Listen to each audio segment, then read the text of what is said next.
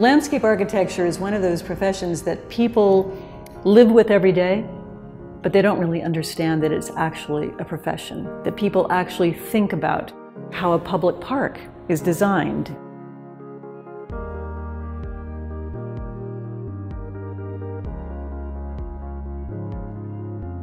I want to become a landscape architect because open space makes people feel happy and you just get to experience a city in a lot better way.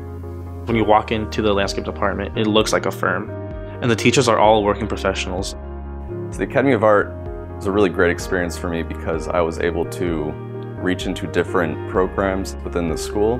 So I was able to take aerial photography for my project sites and do drone mapping, and it was a brand new field that's innovative, and it really benefited my education at the school.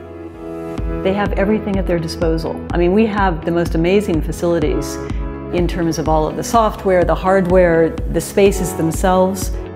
It's one of the few schools still in the country that still has a foundation in hand drawing.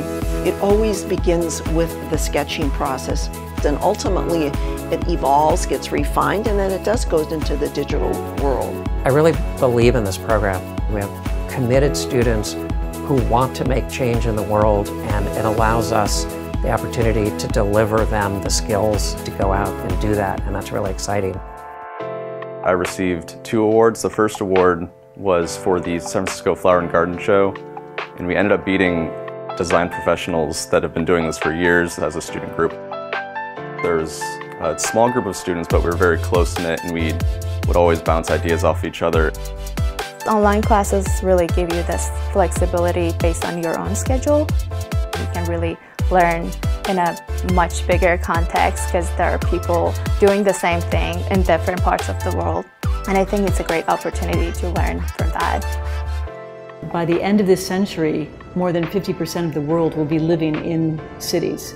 And so we have to devote so much of our energy into creating connections between people and the natural world.